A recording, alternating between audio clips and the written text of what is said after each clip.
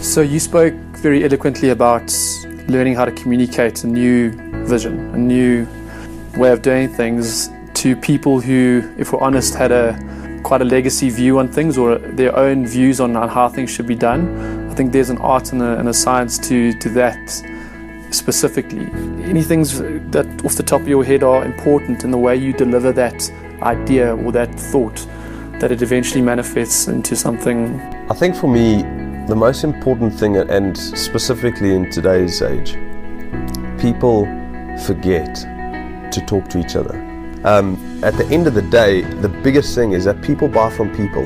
You know, you and I have a fantastic relationship because we talk to each other and we're transparent. And so, in my view, if you are talking to somebody genuinely and you're trying to, get across your vision and you get their buy-in and you find a middle ground on what works and the way you communicate that, I think that's key. But like I said, at the end of the day, everything in business, in the world, it's all about people, and people are forgetting to talk to each other.